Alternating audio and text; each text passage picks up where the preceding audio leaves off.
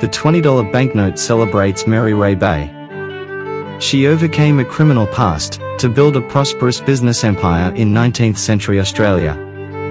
Arriving at 15, after being deported from England for horse stealing, she played a vital role in establishing Australia's first bank, the Bank of New South Wales, in 1817.